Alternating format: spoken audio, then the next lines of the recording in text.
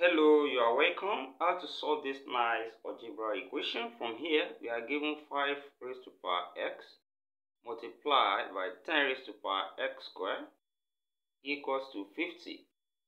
From here, we can rewrite this and separate this 50, and this become 5 raised to power x times 10 raised to power x squared equals to 5 multiplied by 10. 5 times 10 is same thing as 50. Then in the next step, we divide both sides by 10. Let's divide this side by 10. Also divide this side by 10. And the 10 from here we cancel each other. Also let's divide both sides by 5 raised to power x.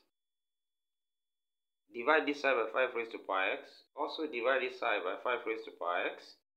And from here 5 raised to power x cancel out. Then what we have left become 10 raised to power x squared over 10 will then be equals to 5 over 5 raised to power x. And from here we have 10 raised to power 1, same thing as 10. Also 5 raised to power 1, same thing as 5. And when we apply the law of indices here, when we have division, then we can subtract the power, and that will be 10 raised to power x squared then minus 1 equals to, here we have 5 raised to power 1 minus x. Then from here we can take the log on both sides. So when we take the log on this side, this becomes log 10 raised to power x squared minus 1 then equals to log 5 raised to power 1 minus x. Then from here, we apply the power law of logarithm. This power here, we can take it to the back here, and this becomes x squared minus 1. Then log 10, which is equals to, also from here, we have 1 minus x. Then log 5. In the next step, let's divide both sides by log 10. So divide this side by log 10.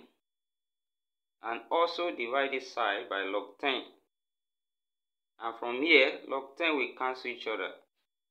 And we have x squared minus 1 then equals to, here we can write this in another way from change of base, and we have 1 minus x then log 5 base 10. Then in the next step, let's take everything on this side to the left, and this will become x squared minus 1 then minus into bracket 1 minus x log 5 base 10 will then be equals to 0.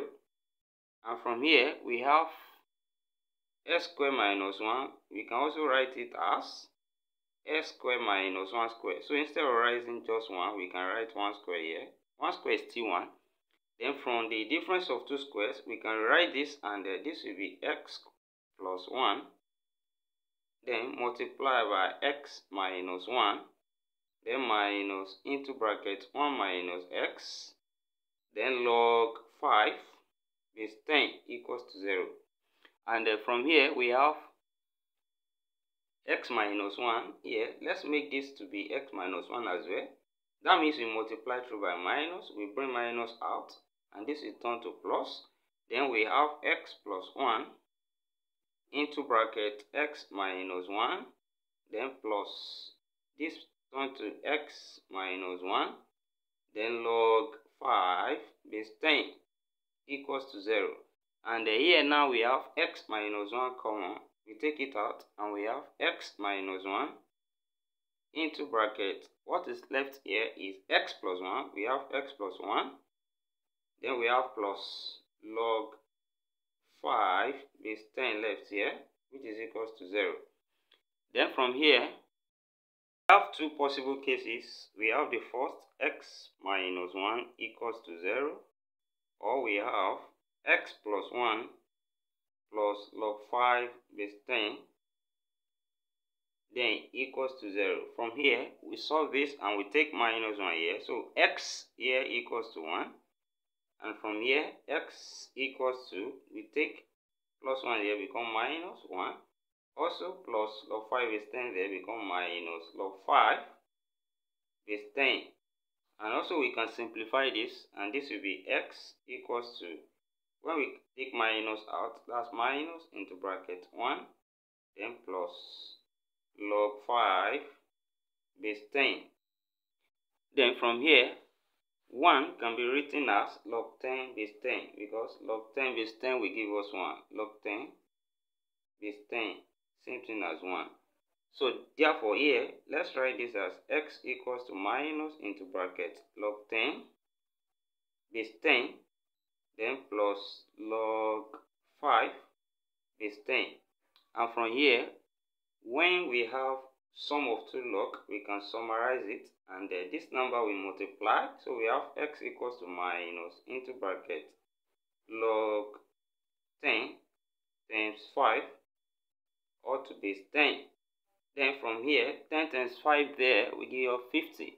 So we can say x equals to minus log 50 then base 10. So we have the second value of x from here as minus log 50 base 10. The first value of x is x equals to 1. And we have come to the end of this solution. Thank you for watching. Please subscribe to my channel, turn the notification bell on in order not to miss out. Also share this video and give it a thumbs up. See you next class and bye for now.